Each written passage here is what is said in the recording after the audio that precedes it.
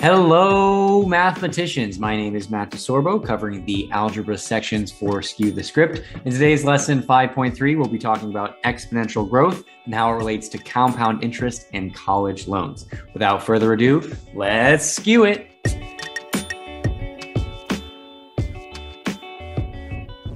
Welcome to lesson 5.3 of Skew the Script. Today we'll be talking about exponential growth and how it relates to compound interest, specifically in college loans.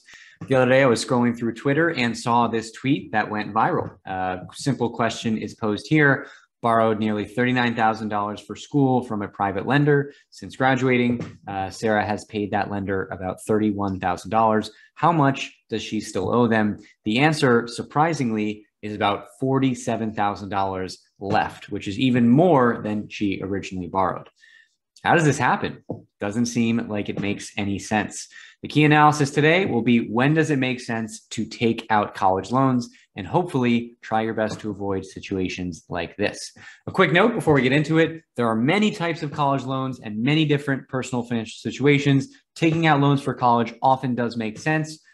This lesson will try to help you to make good loan decisions, but you should always talk to your school counselor or an adult that you trust for advising on your own individual decision. Let's get into it. If you'd like to follow along, please click the link below. You can download or print the guided notes and follow along with us as we go through the video. To start, we're going to talk about how loans work. Loans are really important for making large purchases, mainly house, your car, your tuition.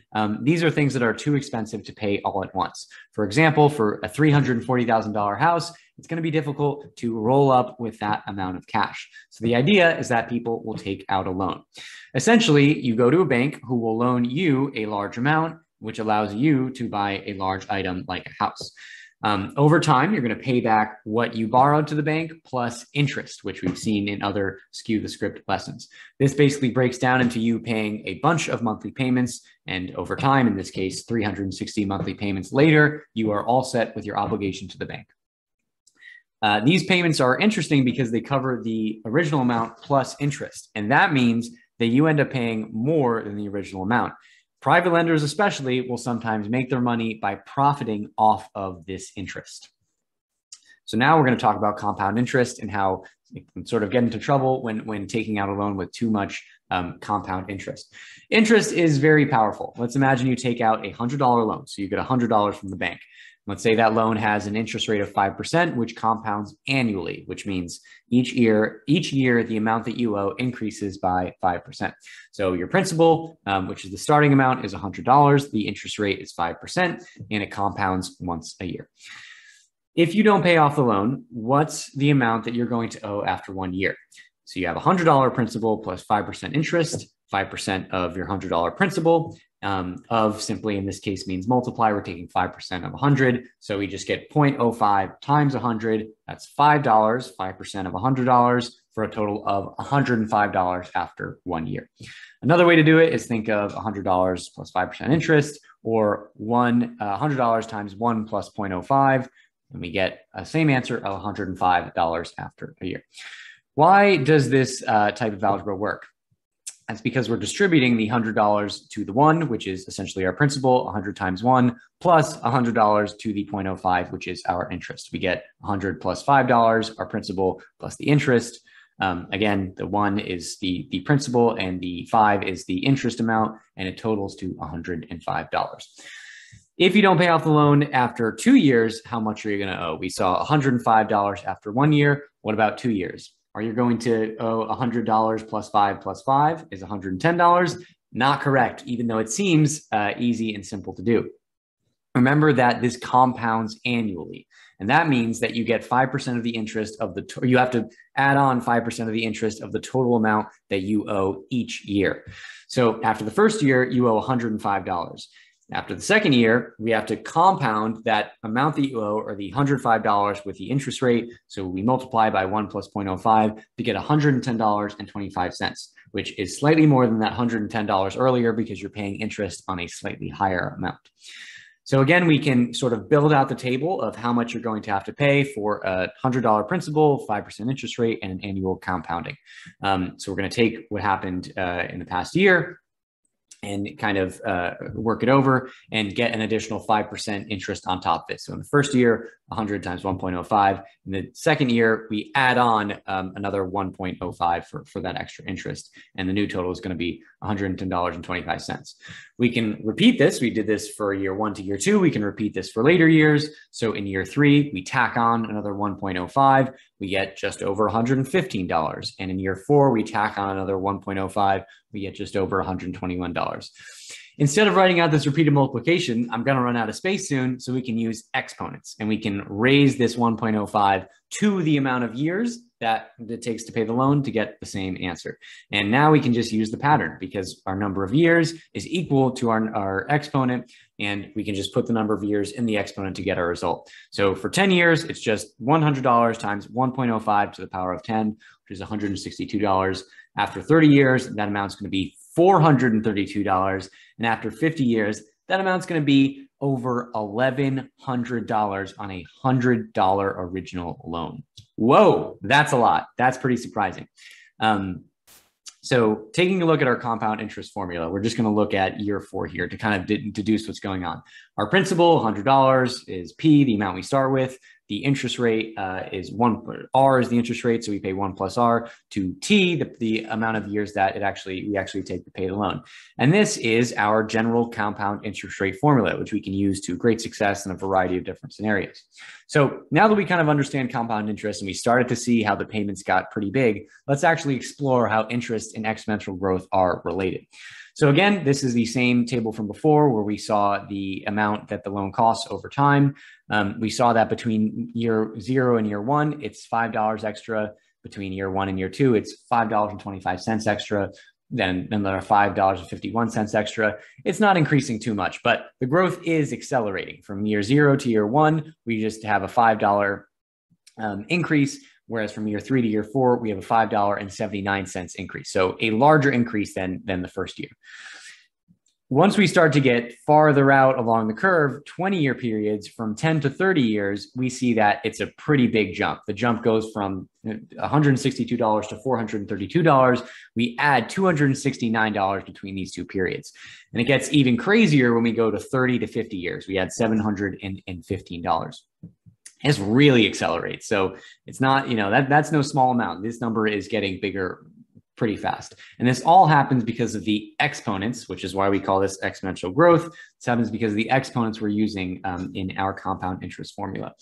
We can actually chart this to see kind of how crazy this growth can be. And you can see each dot here is one of the points in our table, and the line just slopes up like crazy.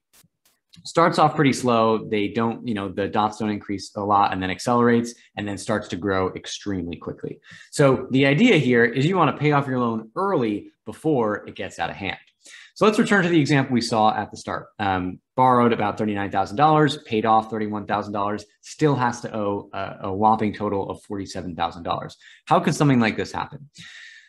One example is waiting to pay it back. So imagine Sarah, from the example, taking out about a $39,000 loan with a 6.6% interest rate that compounds annually, and the loan won't start until after she graduates.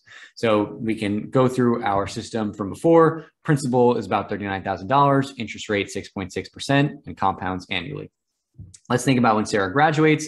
Say she only has enough money to pay for her basic necessities, so she can't start making loan payments. She sets a goal of making a large payment after saving up for 11 years once she's accumulated some money.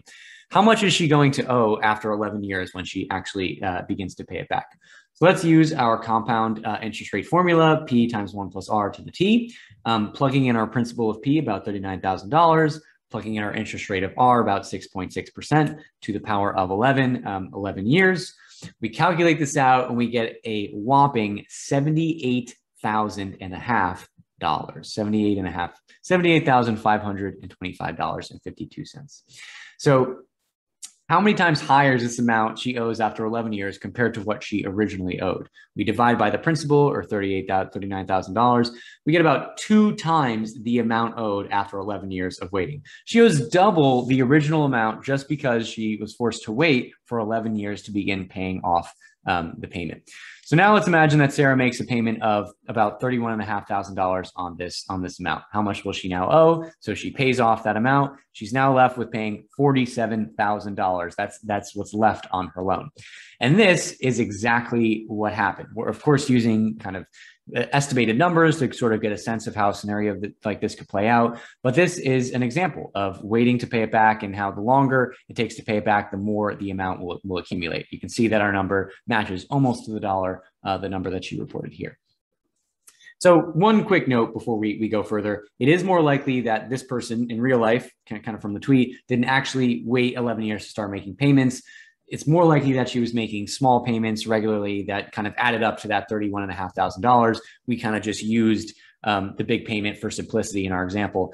But the point, it remains, these payments weren't big enough at the beginning of the loan to stop the exponential growth. And that's the point we're trying to drive home here. So the idea here is, if Sarah were able to pay more immediately, obviously this is a tall task, but if she were able to pay more immediately, $31,500 only 2 years after graduation, how much would she still owe? So here we have our formula for before with the principal amount, about $39,000, the interest rate of 6.6%. We plug in 2 for 2 years after graduation. That comes out to about $44,000. And if we had paid off that $31,500, we would still have $12,000 left. Pretty big amount, but not as big as, after waiting 11 years. Much better than waiting and having to pay $47,000. So takeaway message is, if you have debt, pay it down quickly. Don't fall prey to exponential growth, because there are plenty of difficult situations like the one you've seen here. Let's turn, now that we've kind of talked about exponential growth and taking out loans, let's turn to our discussion. So obviously there's a lot of political discussion on these sorts of loans and kind of how these work. For example, Warren and Schumer have developed a plan to forgive $50,000 of federal student loans per person. So to wipe away that amount of loans per individual.